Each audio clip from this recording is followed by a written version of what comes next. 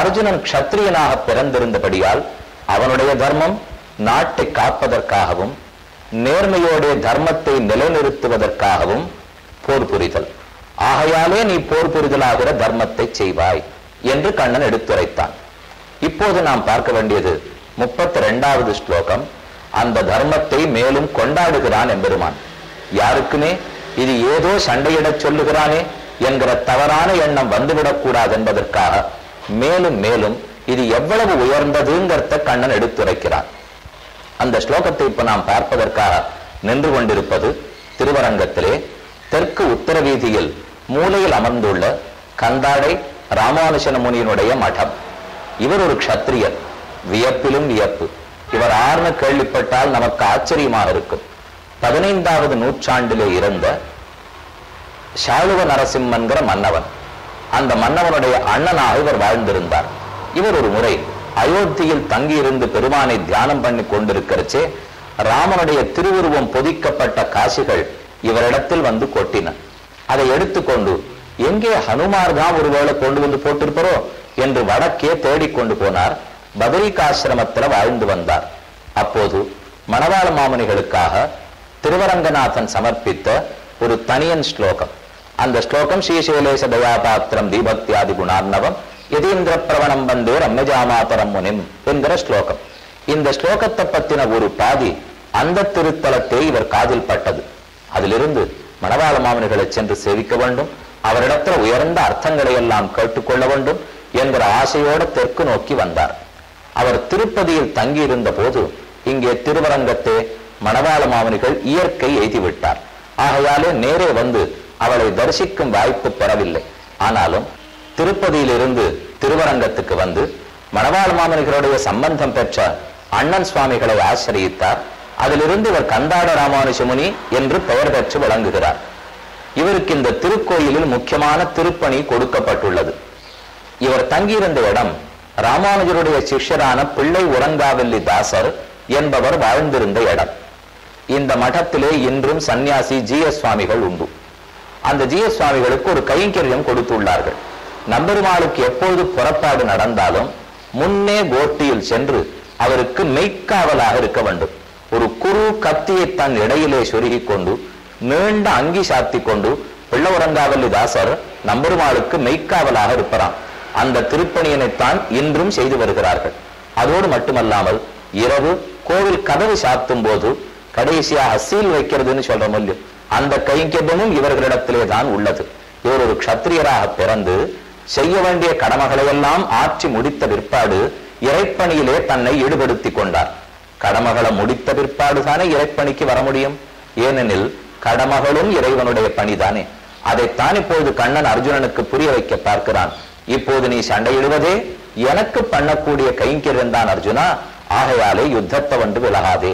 இப்ப நாம பார்க்க வேண்டியது 32வது ஸ்லோகம். எதிர்ச்சயாச்ச உபபன்னம் ஸ்வர்கத்வாரம் அபாவிருத்தம். இந்த யுத்தம் உனக்கு எதிர்ச்சையாக கிடைத்துள்ளது, நீயாக தேடி போகவில்லை. என் அருளாலும் தானே இந்த சண்டை உனக்கு ஏற்பட்டுள்ளது. எதிர்ச்சயாச்ச உபபன்னம் ஸ்வர்கத்வாரம் அபாவிருத்தம். சொர்க்கத்துக்கு போவதற்கு தடங்களில்லாத வழி உனக்கு திறந்து கிடக்கிறது. சுகினஹா க்ஷத்ரியாக பார்த்த, சுகமாக இருக்கக்கூடிய, அதாவது புண்ணியசாலியான க்ஷத்ரியர்களுக்கு இந்த யுத்தம் கைவந்திருக்கிறதே. லபந்தே ஈதிருஷம் யுத்தம், யுத்தம் ஈதிருஷம் லபந்தே. புண்ணியசாலிகளான க்ஷத்ரியர்களுக்குத்தான் இதை போன்ற தர்ம யுத்தம் தானே கைமேல் வந்து விழும். நாம தேடிக்கொண்டு போக வேண்டும் புண்ணியத்தை. அப்படி போகாமல் இருப்பதே தவறு. மேலும் ஒரு புண்ணியம் நம்மை தேடி வருகிறதுன்னு வைத்துக் கொள்வோம், அதை கைவிட்டு விடலாமோ, அதை கோட்டை விட்டு விடலாமோ? ஆக அர்ஜுனா, புண்ணியசாலிகளான க்ஷத்ரியர்களுக்குத்தான் சொர்க்கத்தை அடையக்கூடிய நேர்மையான வழி, தர்மமான மார்க்கம், யுத்தம் பண்ணும் மார்க்கம் கை கட்டும். அது உனக்கு கிட்டி இருக்கிறது. மேலும் இந்த சண்டை இனிமேல் தொடங்க போவதில்லை. இப்போது அந்த சண்டை ஏற்கனவே தொடங்கி விட்டது. ஆகையால் மேற்கொண்டு இந்த போர புரிவாய் என்று கண்ணன் இப்போது தெரிவிக்கிறான். சொர்க்கத்துக்கு போகும் தடங்களில்லாத வழி இந்த யுத்தம் என்று கண்ணன் சொல்லுகிறான் அல்லவா. உடனே நமக்கு தோற்ற வேண்டியது சொர்க்கம்னா எது? இந்திரலோகம், பூஹு புவஹா சுவஹா என்கிற 3வது லோகத்தை கண்ணன் சொர்க்கம்னு சொல்லுகிறானான்னு தோணும். ஸ்வர்க்கம்னா அதல்ல. அர்ஜுனனை பொறுத்தவரை அது ஒரு பெரிய அனுபவமே கிடையாது. அவனுக்கு தேவை மோட்சானந்தம், கண்ணனுடைய திருவடிகளை வைகுந்தத்திலே கிட்டி அனுபவித்தல். அதைத்தான் இங்க ஸ்வர்க்கம்னு தெரிவிக்கிறார். அந்த மார்க்கத்துக்கு நாம் செல்வதற்கு நிறைய தடங்கல்கள் இருக்கும், பாவங்கள் இருக்கும், மறுபடியும் நாம் எடுக்கிற பிறவிகள் இருக்கும், எத்தனையோ தடங்கல்கள் நம் காலை பிடித்து இழுக்கலாம். ஆனால் இந்த தர்ம யுத்தமானது அந்த எல்லா தடங்கல்களையும் நீக்கி நம் பாவங்கள் அத்தனையும் போக்கி புண்ணியத்தை கொடுத்து நேரே மோட்ச சாம்ராஜ்யத்துக்கு செலுத்தும். ஆகையாலே இந்த யுத்தம் ஸ்வர்க துவாரம் அபாவிருத்தம், அபாவிருத்தம் தடங்கள் இல்லாமல் திறக்கப்பட்ட ஸ்வர்க துவாரம், மோட்சத்துக்கு போவதற்கு வழி. எதிர்ச்சையாச்ச உபபன்னம், இது தன்னடையே ஒன்ன வந்து கிட்டி உள்ளது. மோட்சத்துக்கு செல்லும் வழியாக யுத்தம் இருக்கிறதுனாலே இதை நீ அவசியம் செய்யலாம். இதிலிருந்து மற்றொன்று புரிந்து கொள்ள வேண்டும். ஒரு செயலை செய்யலாமா கூடாதா என்று நமக்கு சந்தேகம் ஏற்பட்டால் சட்டப்படி இது செய்யலாமா கூடாதான்னு முதல்ல ஆராய்ந்து பார்க்க வேண்டும்.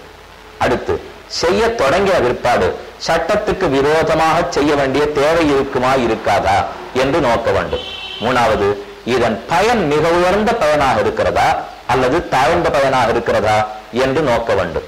நாலாவது, இதை முன்னோர்கள் செய்திருக்கிறார்களா அல்லது நான் புதுசாக முயற்சிக்கிறேனா? இந்த நாளையும் பார்த்துத்தான் ஒரு செயலை செய்யலாமா கூடாதான்னு நாம் முடிவெடுக்க வேண்டும். இப்ப இந்த தர்ம யுத்தத்தை எடுத்துக்கொள்வோம். இந்த தர்ம யுத்தம் எதற்காக செய்யப்படுகிறது? செய்யும் போது சட்டத்துக்குட்பட்டு செய்யப்படலாமா? சட்டம் இதை செய்யாதேன்னு விளக்கவில்லையா? இதை போல சில கேள்விகளை கேட்டு பார்த்து கொண்டால் கண்ணன் என்ன பதில் தெரிவிக்கிறான்? இது தர்மமான யுத்தம், சட்டத்திலே யுத்தம் என்பது அனுமதிக்கப்பட்டிருக்கிறது. சட்டம் யுத்தத்தை வேண்டான்னு சொல்லலையே, எல்லா ஊர்லயும் யுத்தம் நடந்து கொண்டுதான் இருக்கிறது. ஆனா அது தர்ம யுத்தமாக இருக்க வேண்டும்னா சட்டம் சொல்லும். எது தர்ம யுத்தம், எது அதர்ம யுத்தம்? ஆண்டாள் தன்னுடைய திருப்பாவையில் 11வது பாசுரத்தில் இந்த அழகான கருத்தை வெளியிடுகிறாள். கற்றுக்கறவை கணங்கள் பலகறந்து செற்றார் திரளிய சென்னு செரு செய்யும் குற்றமொன்னில்லாத கோவலர்தம் பொற்கொடியே புத்தரவல்குள் புனமையிலே போதராய் சுத்தத்து தோழிமாரெல்லாரும் வந்து நின் முற்றம் புகுந்து முகில்வண்ணன் பேர்பாட சிற்றாதே பேசாதே செல்வ பெண்டாட்டி நீ எத்துக்குறங்கும் பொருள். இது ஒரு ஆச்சரியமான பாசுரம்.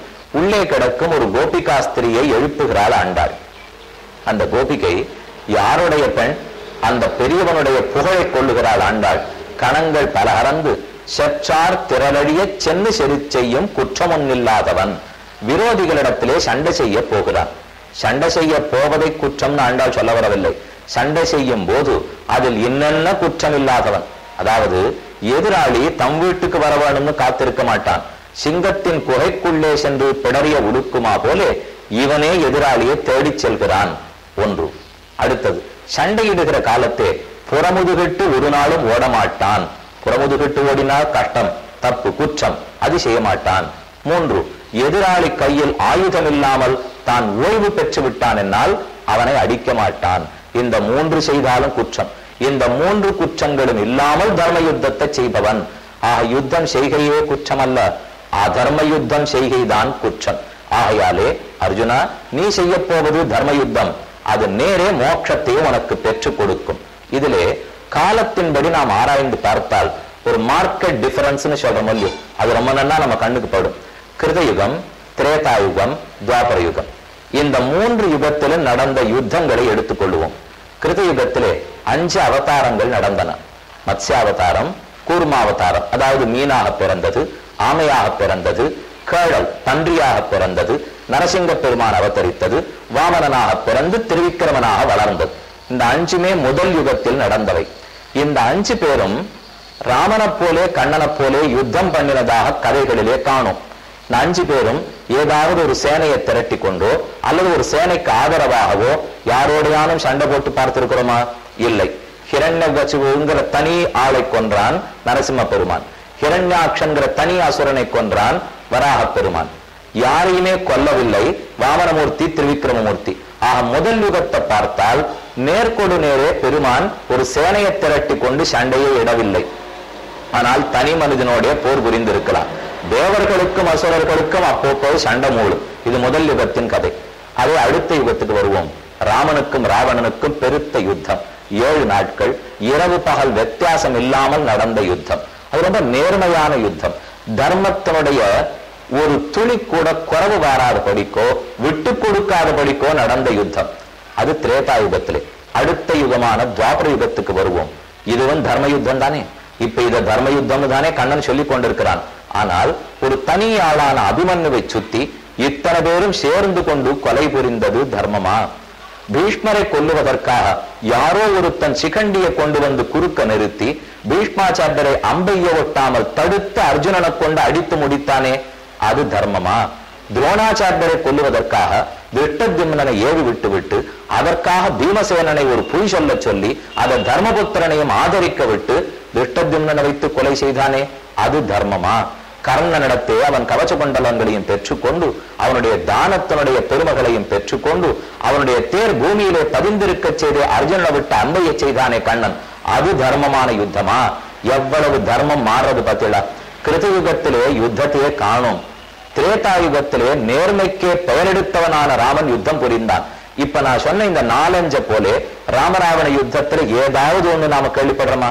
ராமாயணம் முழுக்க எங்கு பார்த்தாலும் நேர்மை நேர்மை நேர்மை, தர்மம் தர்மம் தர்மம், இது மட்டுமே தான் நம் காதிலே படுகிறது. ஆனால் அது அப்படியே மாறி இருக்கிறது. எத்தனையோ தர்மம் இந்த யுத்தத்திலே பாதுகாக்கப்பட்டாலும் பல தர்மங்களும் உள்ளே வந்து விட்டதே. கிருதயுகத்திலிருந்து திரேதாயுகம், திரேதாயுகத்திலிருந்து துவாபர யுகம், சிறிது சிறிது தர்மம் மாறுதலை அடைகிறது. காலத்துக்கு ஏற்றா போலே அது மாறிக்கொள்கிறது. இருந்தாலும் அந்தந்த காலத்துக்குரிய தர்மத்தை நாம் காப்பாற்றித்தான் தீர வேண்டும். தர்மம் ஒரு நாளும் அழியாது. அது தன்னுடைய முகத்தை சிறிது அலங்காரம் பண்ணி கொண்டு மாற்றலாமே தவிர தர்மம் என்னைக்கான அழிந்து போய்விடுமா? யுத்தம்ங்கிறது உனக்கு தர்மம் தான். அந்த தர்ம யுத்தத்தை நீ செய். அர்ஜுனா, இப்படி யோசி. இன்னொருத்தன் அதர்மத்தை கடைப்பிடித்து விட்டானேங்கிறதுக்காக நீ தர்மத்திலிருந்து நழுவ முடியாது. அவன் அதர்ம யுத்தம் பண்ணினால் அவன் நரகத்துக்கு போக போகிறான். நீ தர்ம யுத்தம் பண்ணினால் சொர்க்கத்வாரம் அபாவிருத்தம். எப்போதும் உனக்கு சொர்க்கத்தினுடைய வாசல் கதவுகள் திறந்துதானே கிடக்கும். இப்படி யோசித்து பாருங்க அர்ஜுனா. மிக உயர்ந்த பயனுக்காக ஒன்றை செய்தால் அதுவும் உயர்ந்ததாக கொண்டாடப்படும். Guinness book of world records அப்படின்னு ஒண்ணு வச்சுருக்காள் இல்லையோ, அதுல பெயர் எடுக்கிறதுக்காக யாராரோ சாகச செயல்கள்லாம் புரிவர்கள். ஒரு 1000 மீட்டர் வசரத்திலேருந்து நான் கீழே குதிக்க போறேன். இப்ப கின்னஸ் புக்குக்காக 4 பேரை கூட்டி நிறுத்தி வைத்துக் கொண்டு உயரத்திலேருந்து நான் குதிக்க போறேங்கிறதுக்கு வேண்டிய பாதுகாப்பெல்லாம் ஏற்படுத்தி கொண்டு குதித்தால் கின்னஸ் புக்கு போகலாம். இது எதுவுமே இல்லாமல் என் உயிரை விட்டுவிட போகிறேன் அப்படின்னு சொல்லிட்டு உயரமான மாடி கட்டடத்தின ஒருத்தர் குதிக்கட்டும், உடனே போலீஸ்காரர்கள் வந்து கைது பண்ணி தற்கொலை முயற்சி பண்ணான்னு பிரிசனுக்குள்ள வச்சுடுவார்கள். ஏன்? அவரே கீழே குதிச்சா கின்னஸ் புக்குக்கும் போறார், அவரே கீழே குதிச்சா போலீஸ் ஸ்டேஷனுக்கும் போறார். இது என்ன செய்த செயல் ஒன்றுதானே. அப்படி இருக்கிறச்சே ஏன் 2 பயன்கள் கிட்டுகின்றனான்னு தோணும். ஆனா இந்த செயலுக்குண்டான பிரயோஜனம் எது? இந்த செயலுக்கு லட்சியம் எது? எந்த அப்ஜெக்டிவ்காக இதை பண்றோங்கிறது முக்கியம் இல்லையோ? 2வது, நாம பட்டினி கிடக்கிறோம்னு வச்சுப்போம். ஏகாதசி அன்னைக்கு சாஸ்திரம் சொல்லித்து பட்டினி கிடக்கிறேன், அல்லது என் நாடு சுதந்திரம் அடையணுங்கிறதுக்காக சத்தியாகிரகத்தின் போது பட்டினி கிடக்கிறேன், நல்ல பெயர் கிடைக்கும். நான் என் உயிரை போக்கிக்கு போறேங்கிறதுக்காக 15 நாள் பட்டினி கிடந்தேன்னா கைதுதான் பண்ணுவார்கள். ஆக ஒரு செயலே குற்றமுடையதல்ல. அந்த செயல் எந்த பயனுக்காக, மிக உயர்ந்த பயனுக்காக செய்யப்பட்டால் அதுவும் உயர்ந்த செயலாகத்தான் கொண்டாடப்படுகிறது. பொய்மையும் வாய்மையிடத்த பொறை தீர்ந்த நன்மை பயக்குமெனின், ஒரு பொய்யும் சொல்லலாம், அது நன்மை பயக்கும் என்றால் அதுவே உண்மையாக கருதப்படுகிறது என்று பழந்தமிழருடைய வாக்கல்லவா? ஆகையால் அர்ஜுனா, ஸ்வர்க்கத்வாரத்தை திறந்து வைத்துக் கொண்டு தானே கையில் இந்த யுத்தம் உனக்கு கிடைத்துள்ளது. சுகின க்ஷத்ரியா பார்த்த லபந்தே ஈதிருஷம் யுத்தம். இப்படிப்பட்ட யுத்தம் புண்ணியம் செய்த க்ஷத்ரியர்களுக்கு தான் கிடைக்கும். கைவிட்டு விடாதே, விடாமல் உன் தர்மத்தை புரிவாய் என்று கண்ணன் தெரிவிக்கிறான். மேலே அடுத்த நாள் சந்திக்கும் போது பார்ப்போம்.